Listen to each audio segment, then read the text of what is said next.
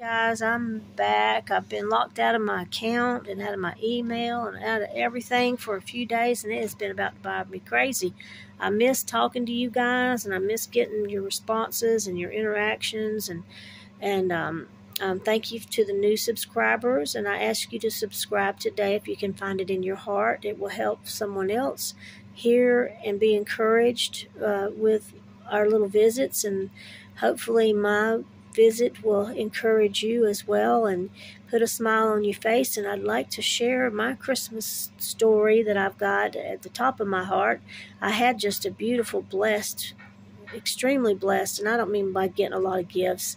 I got a lot of love, and I'm so grateful for every hug and every kind word and every meal, every gift, everything that I received. It was greatly appreciated and went straight to my heart, so I thank you.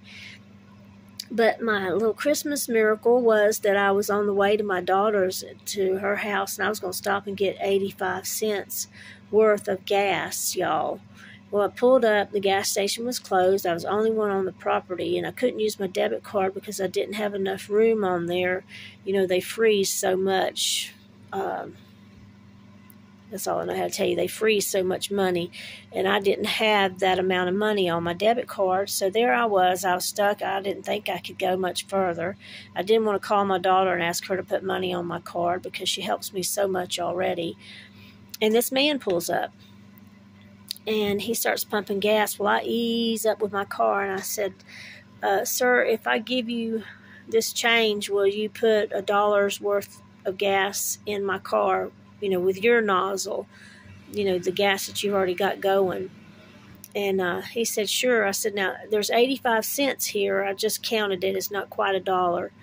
And he said, no problem. So he puts his nozzle in my gas tank, you know, where you pump the gas, and he starts pumping, and we start chatting, and you know, it don't take very long to do $1 worth. And I told him, I said, well, I know you've already gone past what we talked about. And then he went on past what I knew was past $5 worth. I said, I know you're going past $5 or more now. And I said, that's more than we talked about. And he just kept pumping and kept talking to me, and he was on his way to Ohio, and I was on my way to my daughter's, which is the first time in 13 years. I went to my mother's, I went to my daughter's, I participated in all the family activities and festivities, and I got lots of hugs and lots of love, and it just feels so good. Well, it's not the first time now. I went Thanksgiving, that's right, but it's the first Christmas.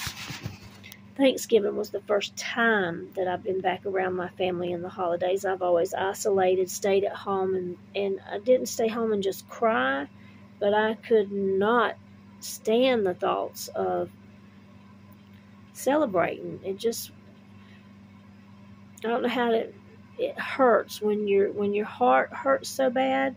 Celebrating it's kind of like any sudden, you know how a sudden noise startles you?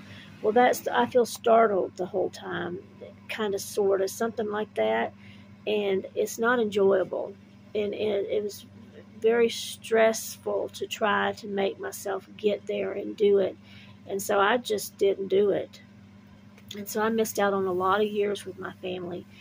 But I'm here to tell you, y'all, I'm so glad. I did have to encourage myself and kind of push myself a little bit at some point and tell myself, now, you know the blessing you're going to get when you get there, so you go. I had to talk a little bit tough to myself, but I did it, y'all. I did it, and it's been wonderful. So I encourage you, don't give up, don't quit. Just keep plugging along and keep kicking like that little frog in that churn of milk. It's going to turn to butter, and you're going to get out, and you're not going to smother to death anymore. So don't give up. It does get better. Merry Christmas, Happy New Year, and I know that's a suffering time for those of us who are suffering from losing a loved one, and it can be divorce, y'all. Divorce is horrific. It's as bad as death, but they're still walking around with that other woman or that other man or that other life that they've gone on without you with. And anyways, it's horrific. So God bless everybody. God bless us all. God bless us, everyone. How does little Tim say it in the Christmas Carol? But be encouraged. Hold on tight. Don't give up. Keep your faith. Everything's going to come out on the other side. I can't say better, but you will be able to do it easier. God bless you.